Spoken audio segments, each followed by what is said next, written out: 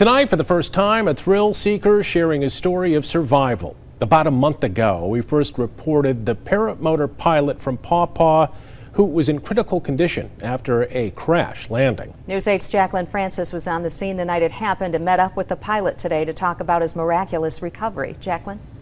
Today, I learned Doug Martin is as resilient as he is adventurous, crediting his survival to first responders and family. It's called a pilot's glory. Pilot's glory is the reflection of you coming off the clouds. A view few dare to experience. Holy, that's beautiful. That's one of my favorite things about paramotors. From takeoff to landing, paramotoring is said to be the simplest form of flight. I always laugh and say, I'm riding a lawn chair with a fan and a big wing over my head, and that's really all it is. In just 2 years, Doug Martin has logged hundreds of hours in the air, live streaming his flights, recording the highs and lows. Whoa, that was scary. I don't know what that was.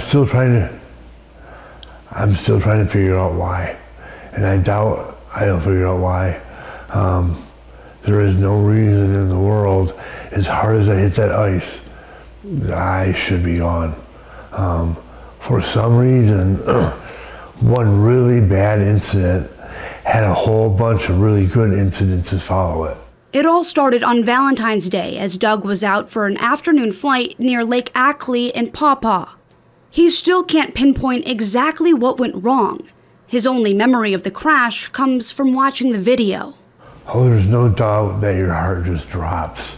When I watch the video, and I can tell what I'm doing. In the video, I have my hands up. I can see it starting to go into a dive. Falling from 250 feet above, he crashed feet first into the iced-over lake, going about 50 miles an hour. I punched through it and actually hit the ground. And then I got stuck between the ice and the ground for a while. A nearby stranger would be the first to his rescue.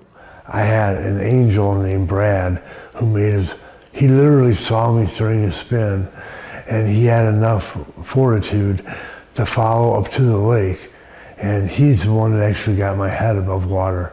He'd spend the next few days in a medically induced coma as doctors tended to his injuries spanning head to toe, from a broken skull to shattered heels. It'd be a month before Doug would return home from the hospital, getting released just last week. Burst fractured L4, my vertebrae in the back, and that's what my brace is all for.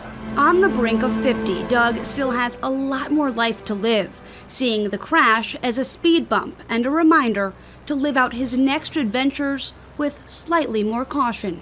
I have lots of things left to do in life. I'm going to go back to 100% and then start doing those things again.